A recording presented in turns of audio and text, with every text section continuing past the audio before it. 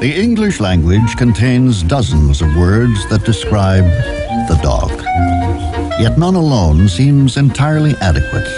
Loving, loyal, devoted, amusing, spirited, tireless.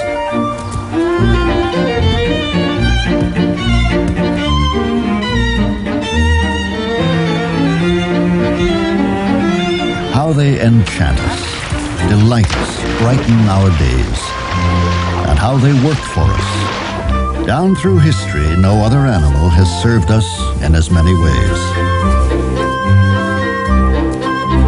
Called by one philosopher the noblest beast God ever made, the dog is at work on farms and in pastures around the world.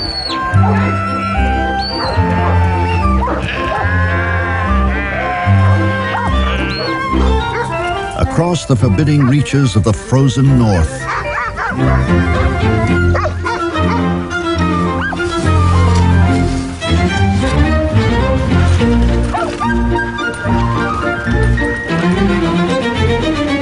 as comrades on the battlefields of war,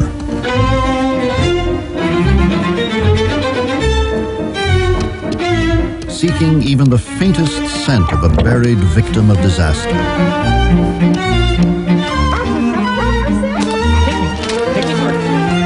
Or a hiker who has lost his way. And he is the devoted servant of the ill, elderly, and handicapped. We will never know exactly how this unprecedented partnership came about or when. But one story tells us, in the beginning, God created man. But seeing him so feeble, he gave him the dog.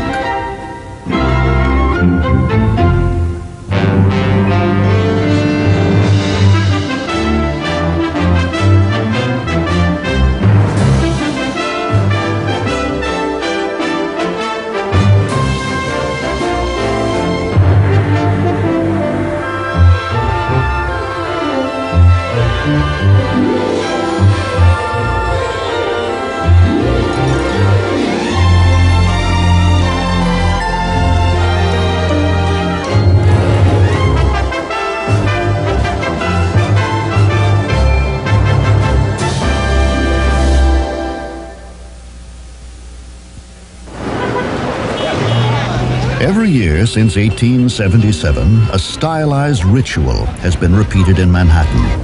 The Westminster Kennel Club Dog Show, the World Series of Dogdom. Some 2,600 dogs, all purebreds and prize winners in other shows, will compete. Westminster now welcomes 130 breeds and varieties.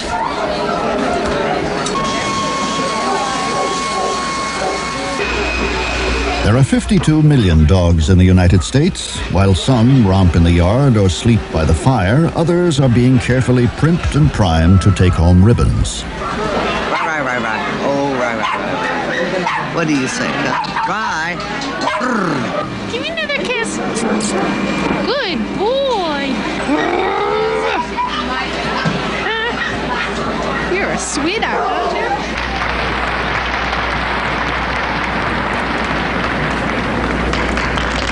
While most show dogs today perform no labor at all outside the arena, historically their ancestors worked side by side with man. In fact, our unique and splendid partnership with the dog began as a working relationship, as long as 10 to 15,000 years ago.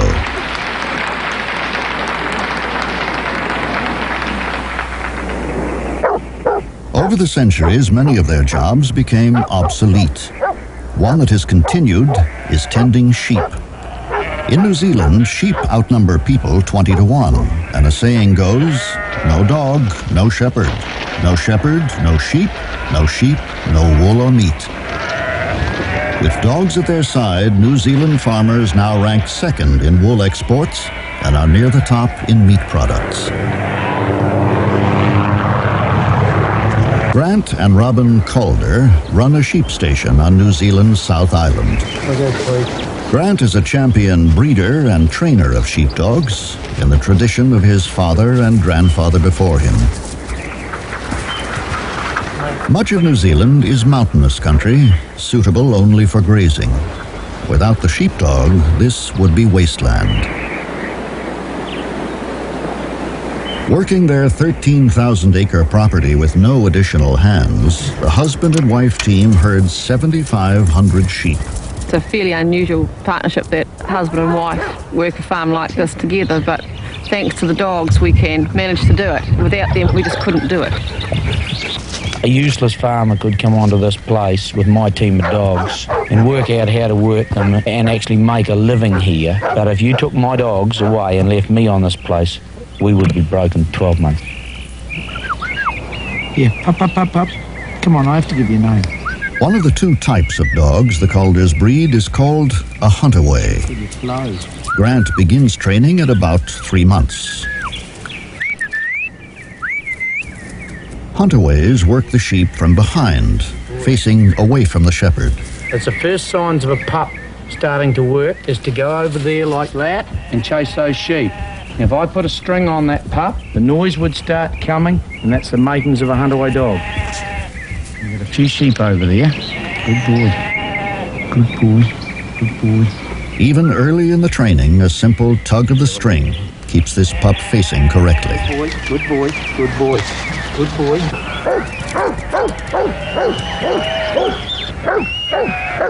This 6-month-old pup is learning not only when to bark, but when to stop, once the sheep obey him or the shepherd commands him.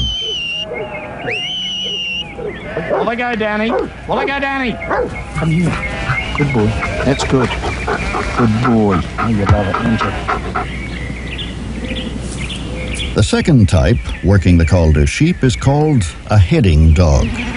They virtually never bark, but control the sheep entirely with their eyes. She tries to mesmerise them. She can introduce herself quietly, looking straight into the sheep's eyes.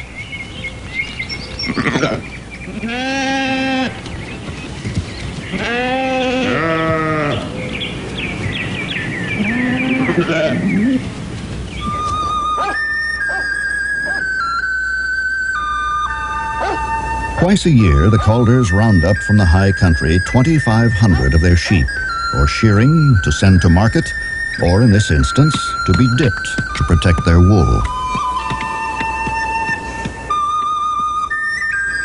Robin works on a high ridge, and Grant is lower down as they and their 10 dogs begin to pull the flock together. Because sheep in New Zealand have no natural enemies, they have never developed a herding instinct, and therefore spread far afield.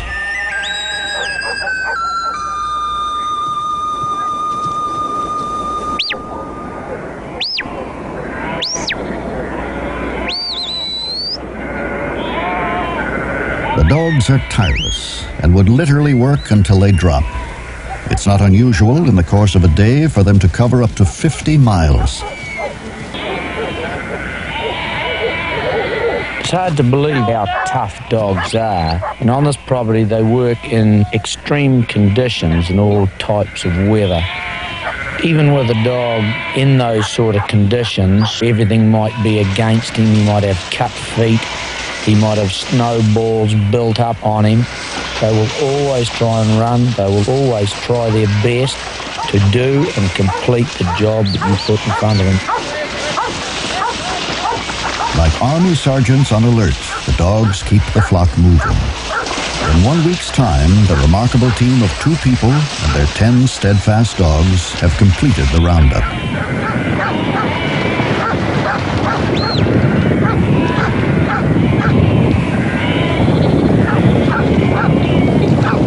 Dog's work's never done, and when he finishes on the hill, he comes into the real hard work of slogging in the hot yards. The hotter it gets, the more the sheep put their heads down and won't go. And we tend to only work with 1 or 2 dogs in the yards, so we can alternate them so that each dog gets a turn, because it is hot, dry, dusty, dirty work.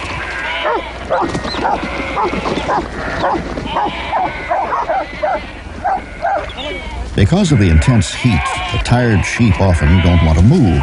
creating traffic jams in the tight confines of the pen. To find the offenders, the dogs simply make a sidewalk out of the backs of the sheep.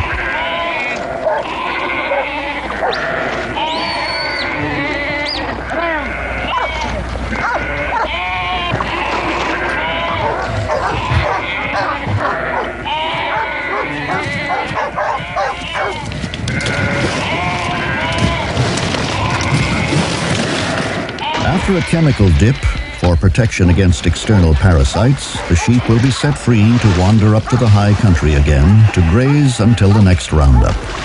And then, once more, when the shepherds head for the hills, their canine partners will be by their sides. The New Zealand farmer and his dog have become a world-famous partnership. Today, more than 200,000 such dogs are on the job across the country. Probably the most photographed is this one, a public tribute to the dogs that help keep the economy so vital and alive.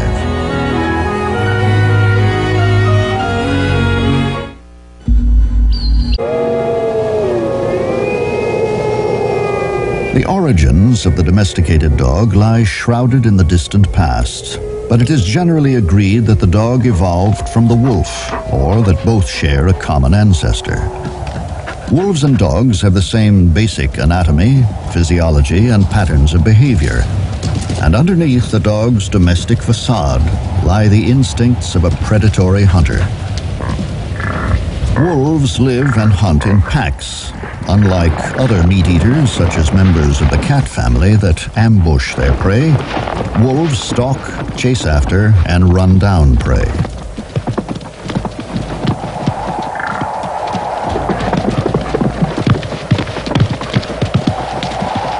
However, as the wolf quickly learns, even with the cooperation of the pack, he is no match for an animal as large as a bison.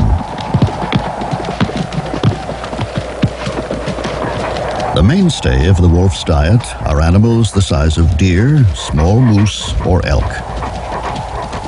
Pack behavior is strictly regulated by a dominance hierarchy understood by all members. In the dog, pack loyalty is basically unaltered, even after thousands of years of domestication.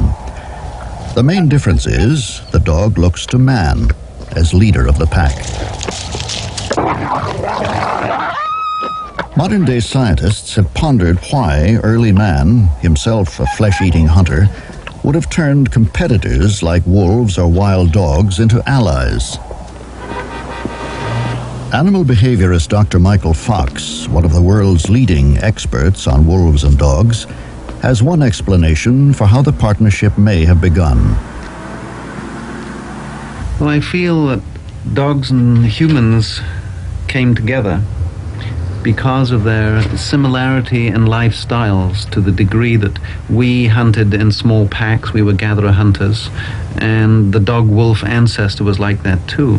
And it's quite probable that the early hunting societies found that dogs were pretty good allies if they were properly socialized to help locate and even ambush prey.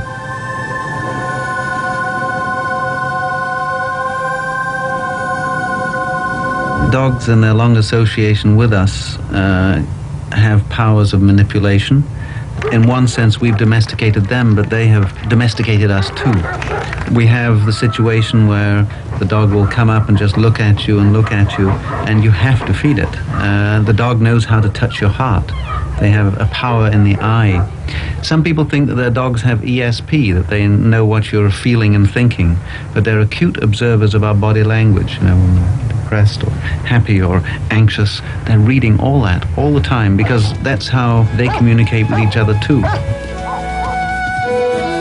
In finding out about each other and the rest of the world, smell is the dog's primary tool. It is said their ability to smell is at least 500 times greater than our own. Their hearing, too, is better than ours, but they see less well and are colorblind. There are 350 recognized breeds of dogs in the world. Regardless of outward differences, they are all the same species, Canis familiaris. Their wide diversity in appearance can often be explained by the work humans have bred dogs to do.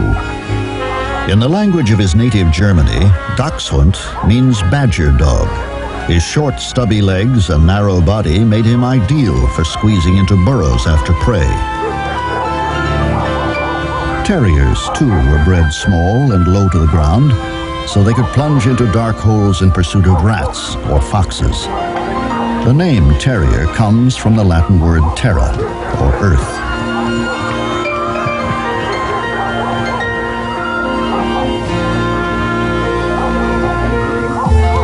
Whippets and greyhounds are long-legged and sleek because they were bred for hunting and racing.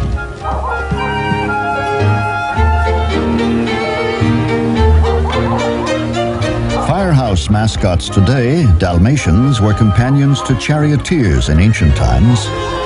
In Elizabethan England, they gained fame as coach dogs with a calming effect on the horses. The regal Chow Chow boasts a 2,000-year history in China as hunter and guard. For centuries, dogs have helped man hunt. Today, we've made them highly specialized. Pointers only point, nose high, body frozen in place. And retrievers only retrieve, joyfully leaping into even frigid waters to bring back their quarry.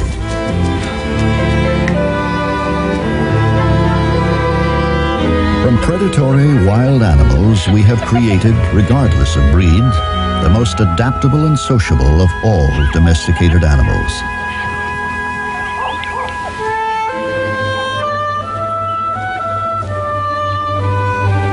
It is not precisely known when we first put dogs to work as entertainers, but one of the most famous, adored by countless millions, is Lassie.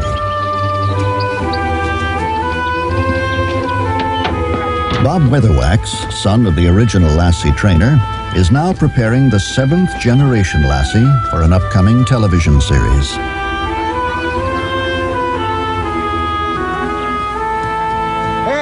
To get the 7 dogs who have actually appeared on the screen, Bob and Rudd Weatherwax had to breed more than 200 collies to get just the right coloration, intelligence, and temperament.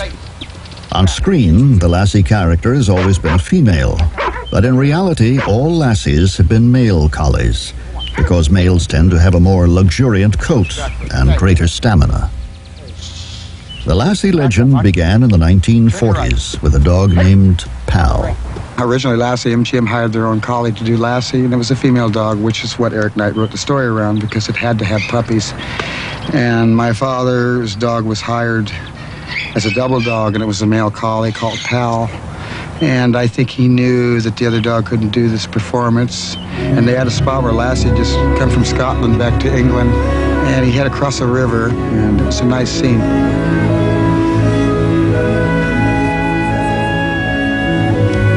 The genius of Rudd Weatherwax came through in this scene, in which he taught Lassie to look naturally exhausted, as if it weren't a trick at all.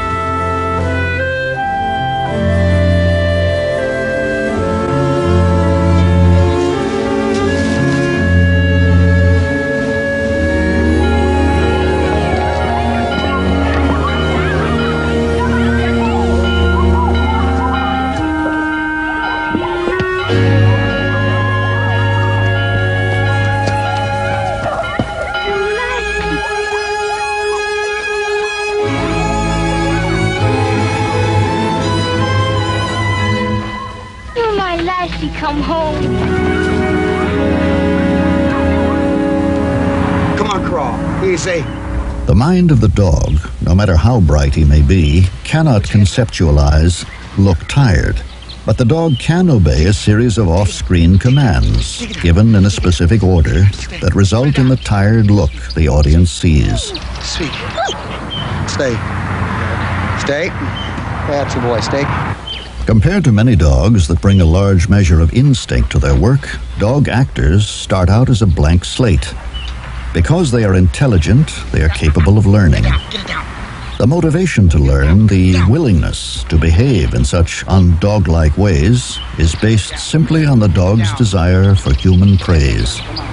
Dog's man's best friend. I think they're the most domesticated of all animals, and they want to please. They want to be with man. It's like A for effort. They'll give you that effort. All right, come on. Hup. The Earth's ice-locked polar regions could never have been explored without dogs. In the early 1900s, sled dog teams brought Peary to the North Pole and Amundsen to the south. When northern regions were settled, dogs became an essential part of life. Until the advent of airplanes and snowmobiles, dogs alone transported mail and supplies, pulled sleds, took hunters in search of prey. Today in Alaska, the pioneering spirit of that earlier time is celebrated in a grueling 1,100-mile race. Beginning in Anchorage and ending in Nome, it covers a distance roughly the same as from Seattle to Los Angeles. Its name, Iditarod, is said to come from the trail that was once the lifeline linking far-flung villages in the interior. Two-time champion of what is called the last great race on Earth is 33-year-old Susan Butcher. A world-class athlete and now a celebrity, she is going for an unprecedented third consecutive win. She hopes to beat her 11-day record and take home the $30,000 first prize. I've been racing in the Iditarod for 10 years now, and I think overall the years I've been basically in the top 10.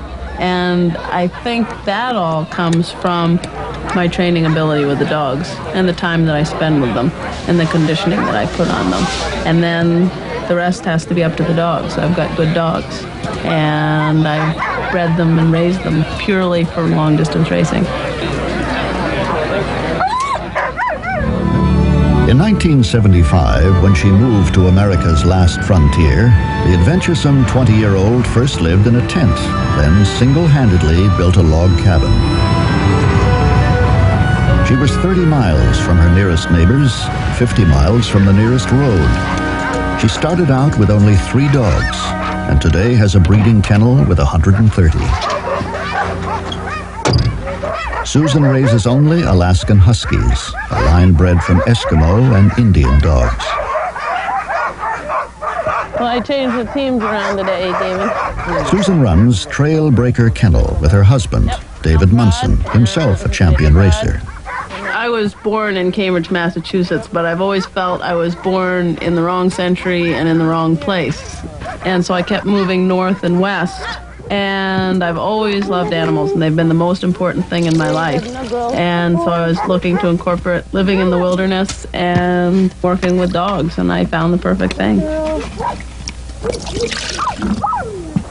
Where's your babies? How are they? Hey, guys. Hello. In the early days of sled dog racing, breeding was often a haphazard matter. But Susan Butcher knows that good racing dogs don't just happen without careful planning. Every summer, I raise a number of puppies, between 50 and 100 pups. And I'll pick out 2 of my best dogs. Usually, if I have a very fast dog, but maybe it doesn't have a good enough coat, I'll breed it to one with a good coat. But the most important thing is that they have bred into them the desire to pull and the desire to travel.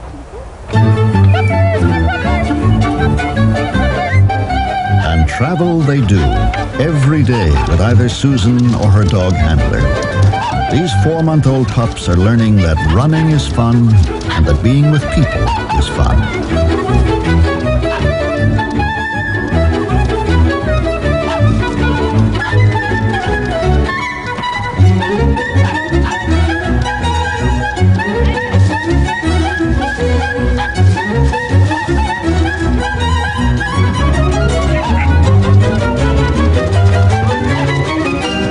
Every fall is a really exciting time for me and for the dogs. As the temperatures get colder, we just develop a certain excitement towards winter. When it starts to get cold, the dogs just start making a lot of noise, running around their chains. They're just antsy. They want to get going. They just show me in many ways that they're ready to roll, ready for the racing season. All the adult dogs are run 3 to 4 times a week throughout the year. As with all athletes, conditioning is vital to their performance.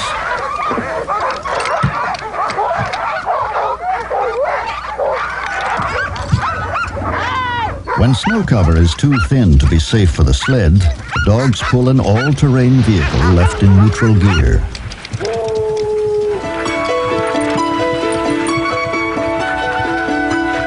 Like a coach with marathon runners, Susan gradually increases the length of the runs. Her goal is 50 miles without tiring.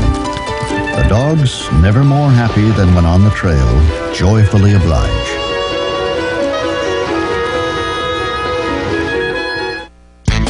They 12 to 16 hours a day, the routine seldom varies. The culmination in March, the chance to compete in the most punishing race on earth. The mushers, as sled dog drivers are called, brave temperatures that can drop to 40 below. Except for one mandatory 24-hour rest stop, they may sleep only an hour or so each day, and only after the dogs are tended and fed. The route can be potentially treacherous at every turn. In 1985, a moose attacked Susan's dogs, forcing her out of the race.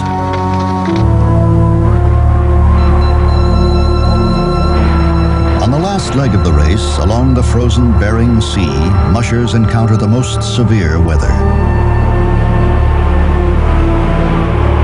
It is Susan Butcher's 10th day out, and she is trailing, as she has for most of the race. Now a violent storm has forced temperatures to plunge. Swirling snow has obliterated much of the trail. Both Susan and the dogs are pushed to the limit of their endurance. The storm has thwarted her nearest competitors, who have stopped to wait it out. Undaunted, Susan Butcher charges on.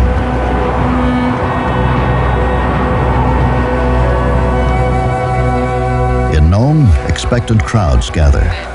The ham radio operator at the last checkpoint has reported that the first musher might reach the finish line at any time.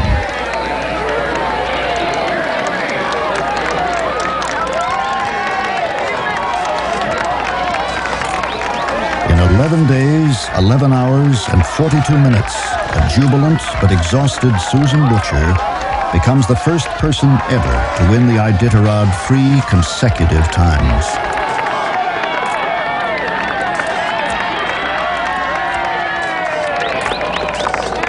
Susan is a full 14 hours ahead of any other musher. Some will not cross the finish line for several more days. Amazingly, Susan could have made even better time than she did if she had wanted. She put the safety and well-being of the dogs above all else. It was a matter of either go for a record competing against only father time and no other musher, and possibly take more out of the team than I like to, or just to take good care of the team and be well satisfied with a victory, and I thought that sounded a lot safer. Susan and racing enthusiasts everywhere know the real tribute belongs to the bravery, love, and indomitable spirit of these magnificent dogs.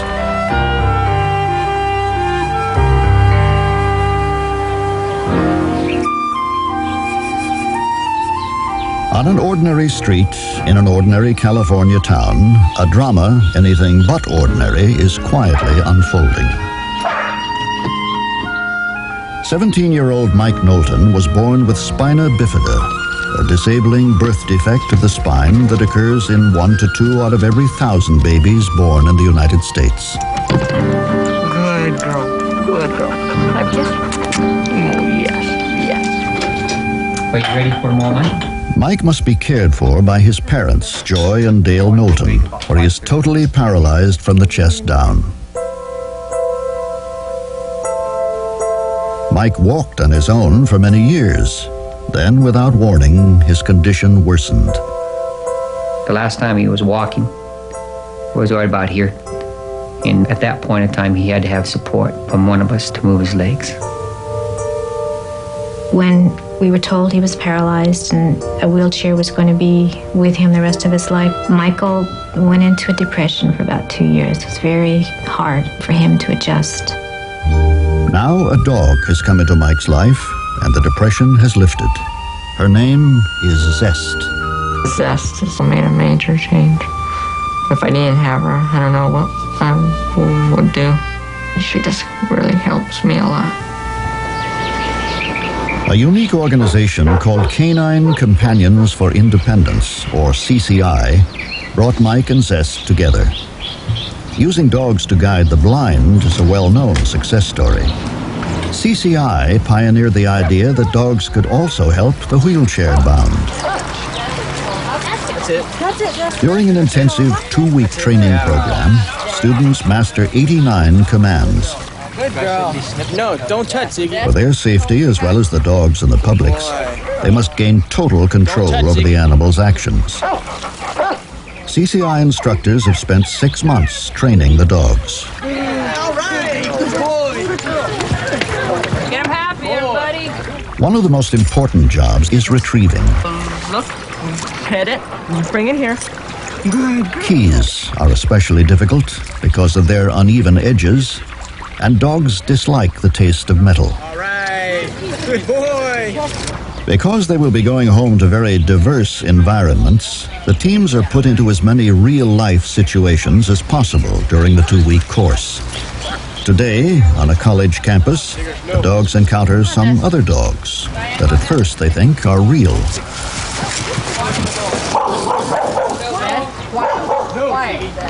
These are the kind of things you guys need to anticipate and know it's going to come up. These things happen all the time. Okay, Jess. The most frustrating part was having them tell me to have the dog do something, and the dog wouldn't do it, and they wouldn't tell me how to get the dog to do it. But my biggest thing was, would I be able to make it through the 2 weeks? Because I kind of had doubts. Arm off. Jess. No, Jess. Jess. Come on, Jess. She should come to you, not go around behind there. She doesn't understand that concept. Okay, so what I do to get her? You need to do what you need to take care of yourself and your dog. I got to start over again. The sheer physical exertion would cause some to simply give up, but Mike is determined. Finally, he and Zest are successful.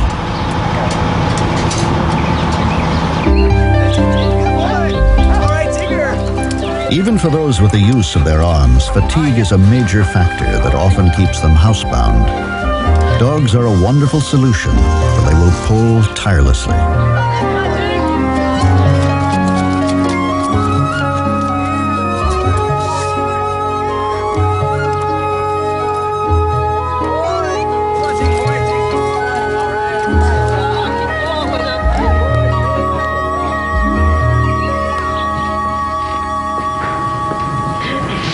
At the end of the 2 weeks, the last hurdle is the final exam.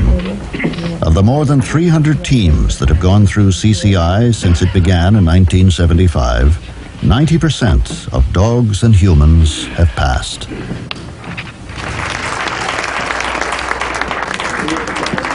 With well-deserved pride, the class arrives for graduation, threshold to their new independence. As you can see, this is quite a loving team. And throughout their lives, there's always going to be a lot of love and commitment on the part of these two. Mike worked very hard in this class, and so did Zest, and congratulations to both of you.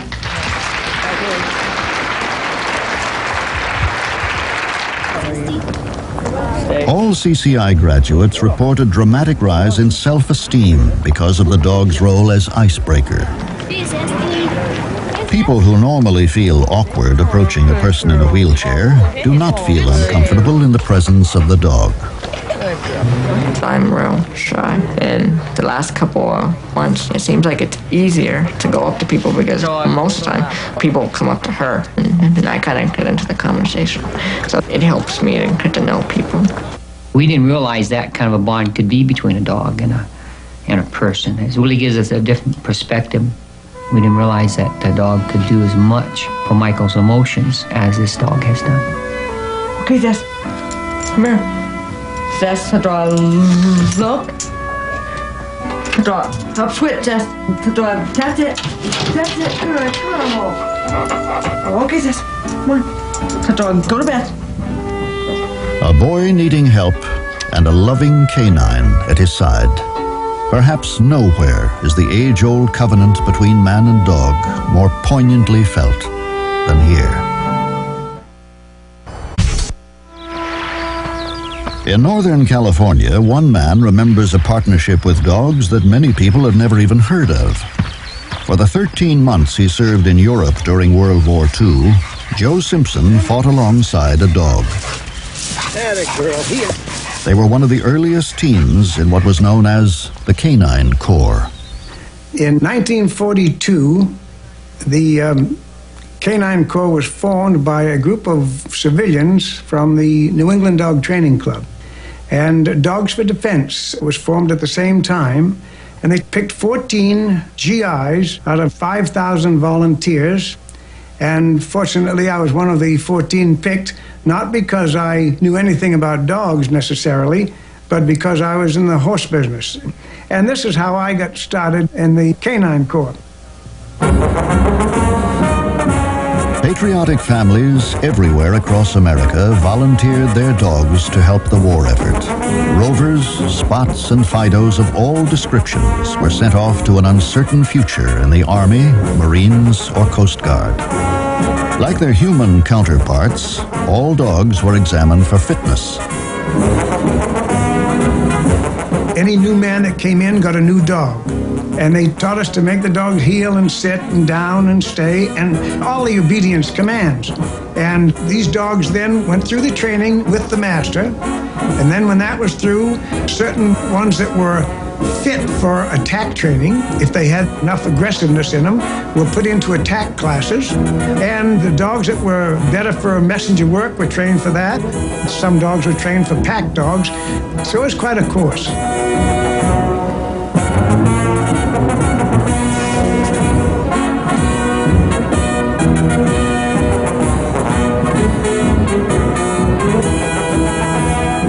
In Europe, dogs were used in World War I, but this was our first use of them in combat.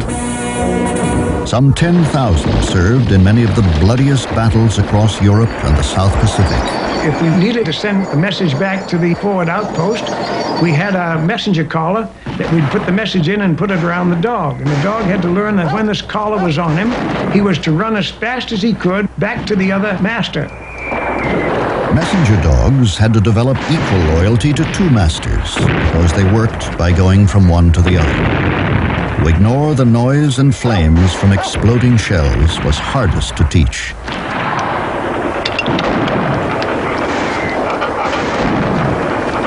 The dogs didn't have to reach up and tap us on the shoulder to tell us there was some Germans over there. We knew by watching our dog and being able to read the dog. This is very important with anyone working a dog. If you can read the dog, then you'll know what the dog is trying to tell you. And I owe my life to my dog, and I'm sure a lot of the other handlers would say the same thing.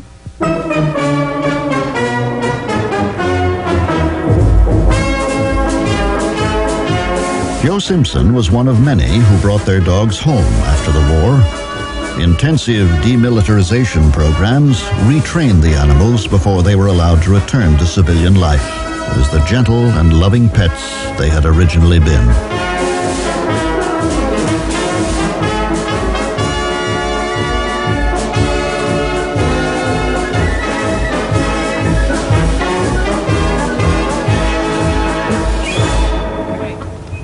One phase of training similar to that for war dogs is used in search and rescue work. More than 70 such groups now exist across the United States. All volunteers, they work alongside law enforcement teams in wilderness rescues and the aftermath of disasters. Go through? No cheat. It takes hundreds of hours of training before a team can be sent on a mission. Go through. Early on, a dog often needs to be coaxed. Okay, try that way again. Want to go through? Go. Go through all the way. Oh, good girl. Good girl. What handlers look for is not the breed itself, many breeds are used, but qualities like intelligence, curiosity, and self-confidence. The dogs must be taught agility so they can safely negotiate boulders and other obstacles in the woods, as well as piles of disaster rubble. Shirley Hammond is both a handler and a trainer. What we do is we start the dogs out very young if we can, although we can start older dogs, teaching them on an agility course. We do a lot of ladder climbing with the dogs, and this teaches them to use their back feet. Their back feet just normally follow their front feet, and they do not develop a knowledge of back feet unless they're taught to do something, feeling what they're putting it on and feeling for stability with it. Good dog, Tasha! Good girl! Good dog! This 12-week-old puppy confronts a ladder for the first time.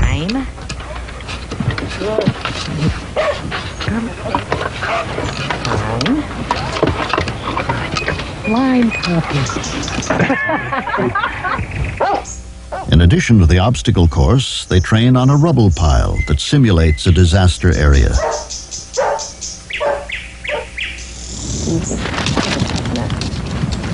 The uniform and helmet signal to Shirley's dog, Cinnamon, that now they are working.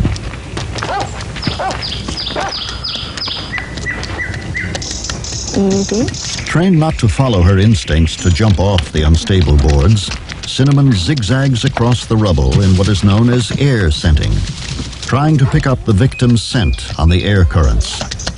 She has been trained to cover the entire area thoroughly.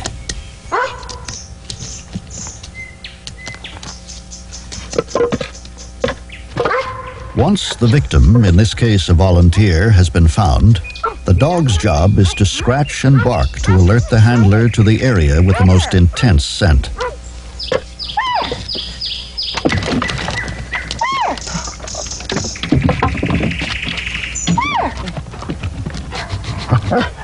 We put that one back.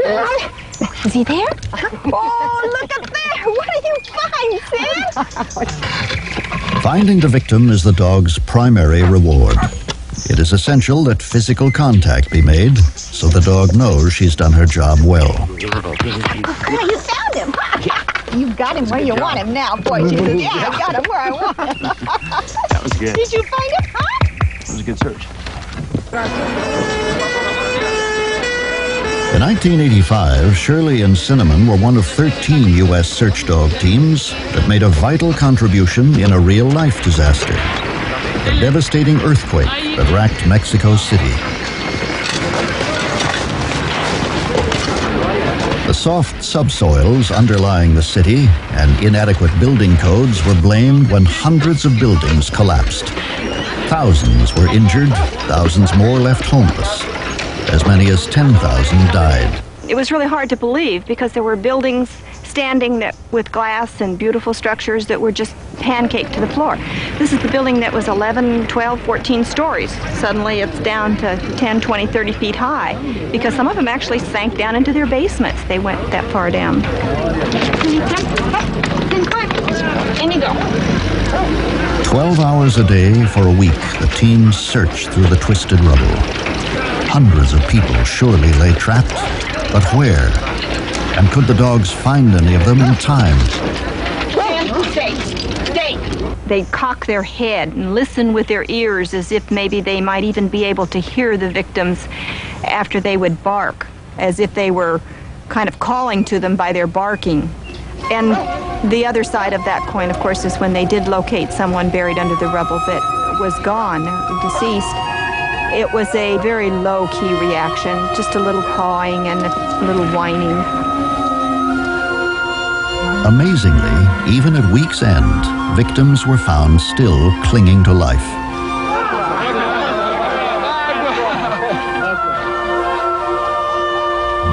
Only hours old when the quake hit, this baby was trapped for 9 days. Doctors cannot easily explain her survival. Others see it simply as a gift from God.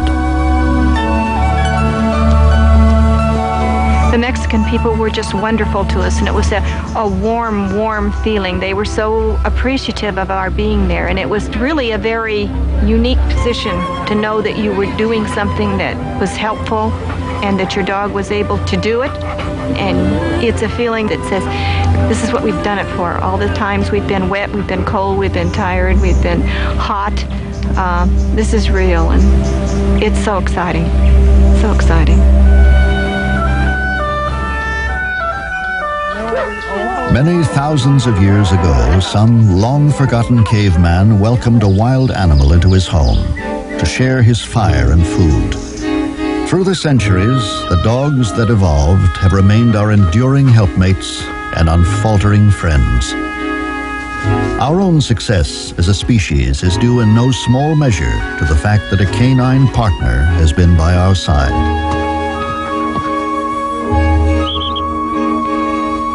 Intelligent and loyal beyond measure, dogs ask little from us in return for their unquestioning devotion. In fact, most dogs do not see work as work, but thrive on serving us simply for the praise of a job well done.